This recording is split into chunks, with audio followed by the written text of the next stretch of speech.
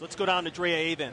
Hi, Ron. Well, I talked to Coach Shanahan, and he was one of the most frustrated that I've seen him at halftime in the several times I've interviewed him this season. He said, we need to continue to run the ball better. We need to cut down on the turnovers. He said that's been our Achilles heel, and we really need to work on that and third down conversions. And as far as Coach Reed is concerned, he said he loves the pressure that his defense is getting on Rex Grossman. He wants that to continue, and he also wants to see some more balance out there through the air and on the ground. And he said they're going to continue to utilize the play-action passing game, guys. Thank you very much, Cam. We talked yesterday about last week being a tale of two halves. How important was it for you guys to come out, show that killer instinct, and finish today? Well, we had to be resilient. I mean, we talked about it all week in practice. I mean, it was bugging us.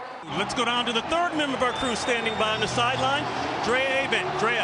Coach, your team has won 5 out of the last 6 games. What's the key to the positive momentum on both sides of the ball and the surge heading into this game today? Well, we've done a great job with the football. We've taken it away from our opponents, and we've done a really good job of taking care of it, which will be a big charge of this game today. If we can get that done, it'll make a difference.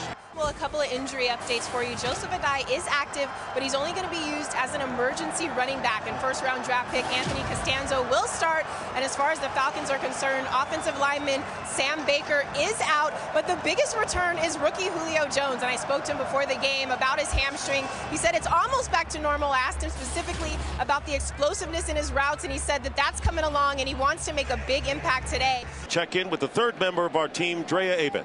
Hi, Dick. Well, I spoke to Coach Rivera, and he said he's very happy with the way the offense is moving the chains through the air and on the ground. He loves the protection that Cam is getting. He says he has all day to throw, and we need to keep that going. But he said defensively, we need to do better in the red zone, and we need to tackle better. And as far as Coach Smith is concerned, he said there's way too many penalties. He's not happy with that. Mike, you rounded out the season with your 4th straight win. The passing game was very efficient. What was the key to making it happen through the air today?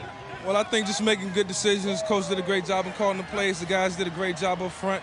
And I just tried to make sure I made good decisions. What's the most important thing that you guys as a unit take from this win today as far as building on for momentum going into next season? Just playing together. Not only are Sam Bradford and Colt McCoy 2 of the most promising young quarterbacks in the NFL, they're also really good friends. It actually started in college with Colt at UT and Sam at OU, the Red River rivalry and all the pageantry with that. And Colt says the best thing about Sam is that they're both down to earth. They like to fish and golf in the offseason, and plus that both of their moms are PE teachers, so that's also something they have in common. What has the mood and the mindset been this past week at practice leading up to this big game today? Well, we know we have our destiny's right there. I mean, we got to win at least 3 out of these last 4 games. It's a tough game, especially after last week coming off that loss. We want to come out with something to prove and hopefully get some momentum going and take it into the playoffs. Well, I talked to Coach Harbaugh, and he said he wants the pass defense to continue to get better as this game progresses. He was very concise. He said he liked the energy that his team showed down the stretch of that second quarter, but he said we have to ramp it up because Seattle's offense in the second half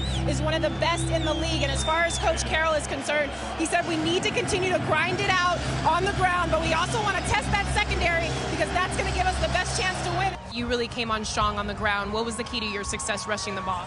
Well, we knew that they were a very talented defense, a lot of athletic guys on that side of the ball, and they're really aggressive.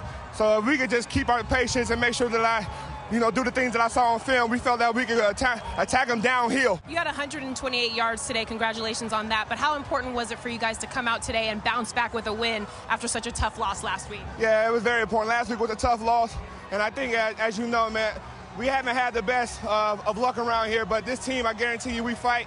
And regardless of our record, regardless of the points on the scoreboard, we're going to play our hearts out. All right, Stephen, best of luck next week. Thank you. Let's send it back to you, Kurt.